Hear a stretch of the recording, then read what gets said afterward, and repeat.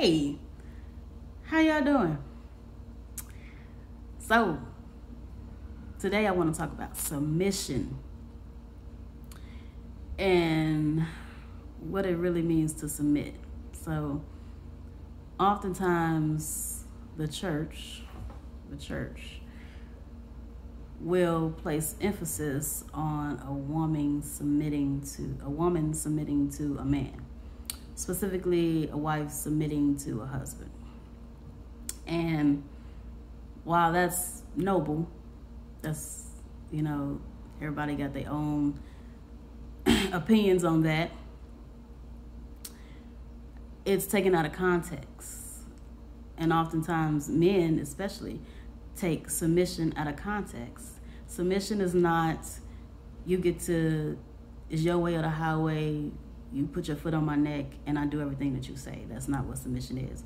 Although that's how people like to sell it, as well as churches and pastors and all of that, okay? That's not what submission is. So submission in textbook form is one individual willingly placing themselves under the authority of another individual. So when a person enlists in the military, that's submission. One individual is placing themselves under the headship of the authority of the military, or the general, all the leaders in the military. There's a ranking.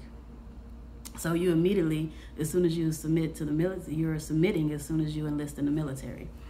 The same way when you get a job and you have a boss, you submit to the authority and the leadership of your boss, and on and so forth. So in a relationship or a marriage, the woman is said to submit to the husband. The wife is to submit to the husband. So that means if I submit to my husband, then I'm placing myself under his leadership. Now, there are a lot of men who don't meet those qualifications of a leader. So women, we have to be mindful of who we allow to lead us.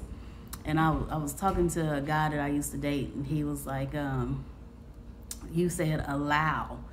Like a man that's really a leader is not really you're not allowing him to lead anything. He's a leader naturally.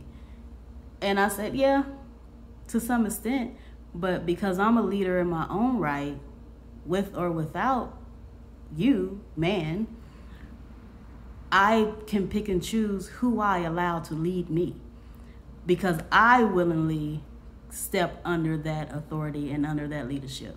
And if you're not going in the same direction that I'm going in, then there's no need for me to willingly submit to you and allow you to lead me, because we ain't going in the same direction, which is okay. If you headed south and I'm headed west, that's absolutely okay, but I'm not going to allow you to lead me because we're not going in the same direction. So that's where submission comes in. I can submit to another individual's authority. I do it when I go to work, at church, with your parents. That everybody has to submit to somebody.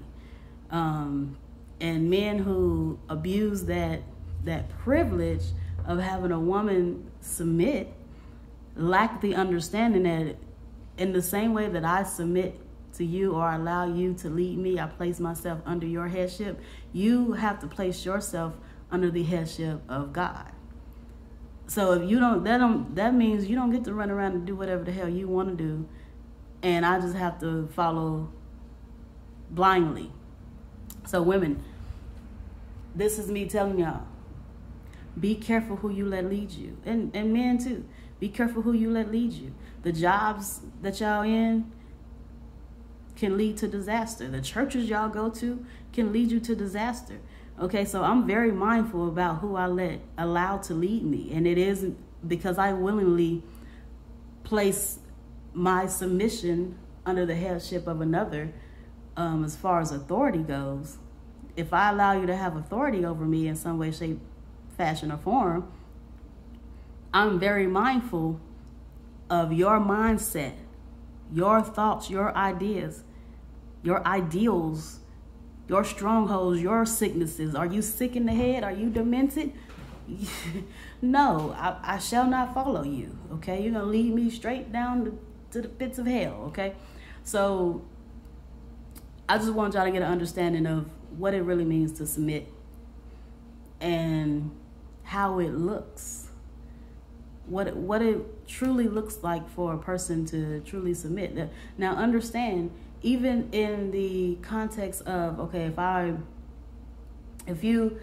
willingly place somebody else over me, their headship over me, that doesn't give them the right to disrespect me, talk down on me, treat me as an inferior just because I allow you to lead me. And sometimes bosses like to do this, supervisors like to do this when they overstep their boundaries and they don't understand what it takes to lead a person. If I say, okay, you're my supervisor, you're my boss, there's a certain level of respect that comes with that going both ways. So I have to respect you as a supervisor. Obviously I do if I'm submitting to you in your leadership role, but you also have to respect me and not talk down on me or look down on me. There's a certain level of respect that goes both ways. And it's very much apparent in relationships. If I say, hey, you know, where we going? Okay, I'll link up with you. I'll follow. You know, it's really easier to follow. But a lot of people don't understand how to lead and the importance of being a leader. Is certain things, you know, is so much information out books and audio, and it's all kind of information about leadership and what it means to be a leader. And oftentimes people who abuse their role as a leader or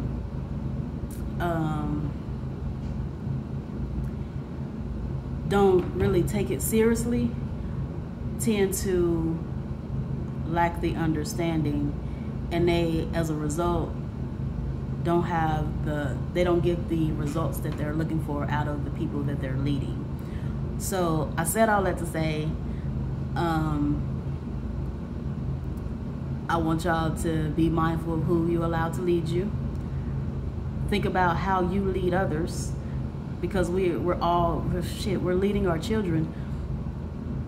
So we have to be mindful of the things we do, the things we say as leaders, and know that we're not exempt. As a matter of fact, as a leader, you're held more accountable as a leader than you are exempt. We're not an exception. If you're a leader, you're not an exception to the rule. You're not an exemption to the rule. Actually, you should be upholding the rule, or whatever the case it is. So throughout life, pay attention to your leaders, look at your leaders, pick your leaders wisely, use good discernment, and understand what submission is, the power of submission, how submission works. Even as a leader, it's going to be somebody or something that you submit to. So what does that look like? All right. So y'all, talk to me in the comments. Tell me what you think. How do you view leadership? What are some leadership traits that you like to see in those that that you admire or motivate you over the years? Some things that you've seen in your life, in your workplace, your experiences. Talk to me. Okay? Like, share, and subscribe. All that fun, exciting stuff. And I thank y'all.